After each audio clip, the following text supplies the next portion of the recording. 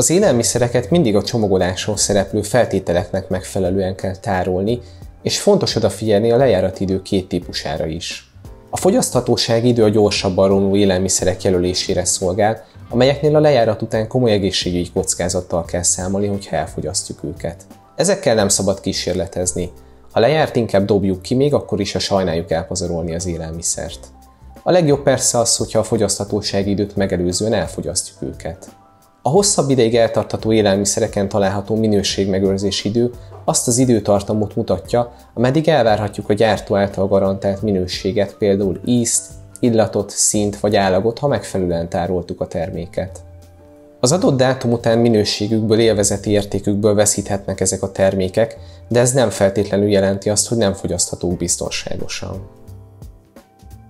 Ne vásároljunk sérült csomagolású élelmiszereket. Vákuumcsomagolt élelmiszereknél a vákuumcsomagolásnak szorosan körül kell ölelni az élelmiszert légrés nélkül. Ne vásároljunk olyan hűtést igénylő élelmiszert, amely nem hideg. Ne vásároljunk olyan fagyasztott élelmiszert, amely nincs megfagyva, vagy éppen erősen eljegesedett. Ez utóbbi esetben biztosak lehetünk benne, hogy a termék korábban már felengedett és visszafagyasztották. Vásárlást követően a hűtést, fagyasztást igénylő élelmiszerek minél hamarabb kerüljenek az otthonunkban és a hűtőszekrénybe, fagyasztóba.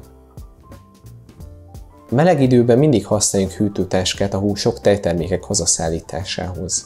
Az elkészítést követően fogyasszuk el minél hamarabb az ételeket, és addig is igyekezzünk magas hőmérsékleten tartani őket. A maradékokat minél gyorsabban, amint szobahőmérséklet körülire hűltek, helyezzük a hűtőszekrénybe. Az elkészült ételeket helyezzük mindig tiszta edénybe. A nyers és kész ételeket egymástól elkülönítve tároljuk, hogy ne tudjanak közvetlenül érintkezni. A nyers húsokat tároljuk a hűtőszekrény alsó polcán, így a húsleve nem tud ráfolyni más élelmiszerekre. Ügyeljünk a hűtőszekrény és a fagyasztó megfelelő hőmérsékletére. A hűtőrészben 0 és 4 Celsius fok között van az ideális hőmérséklet. Ezen a hőmérsékleten a legtöbb kórokozó szaporodása lelassul. Ha túlzsúfolt a hűtőszekrény és a fagyasztó, akkor viszont nem tudnak jól lehűlni az élelmiszerek, mert a hideg levegő áramlása akadályozott. Kerüljük a fagyasztott élelmiszerek felengedtetését követően az újrafagyasztást. Ne feledjük, a fagyasztás nem pusztítja el a legtöbb kórokozót, csak a szaporodásokat akadályozza.